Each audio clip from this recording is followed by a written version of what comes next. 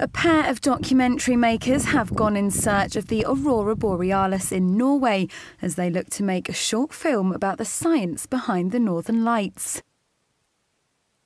Francisco Matos and Paul Lund have made their way to one of the most northern places in the world, which can boast a permanent human population.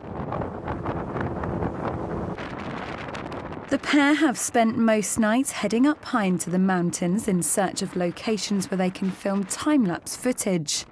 I really want to make a movie that people are going to see all over the world and understand better what Northern Lights are.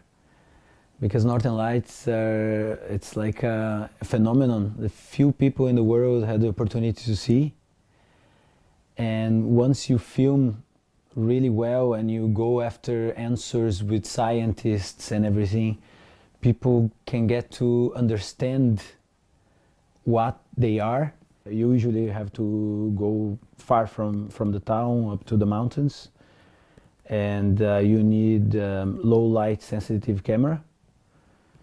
And what else you need? You need good equipment, good gear for the cold, because in the regions where you see Northern Lights, it's very, very cold.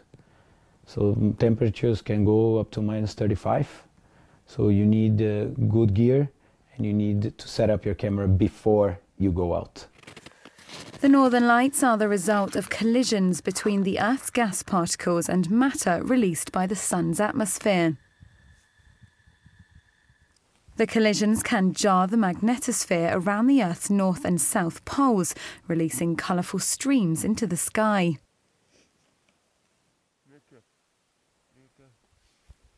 It can often take Matos and Paul hours of driving their snowmobiles in extreme terrain and Arctic conditions to find suitable spots away from the town where there is no light pollution.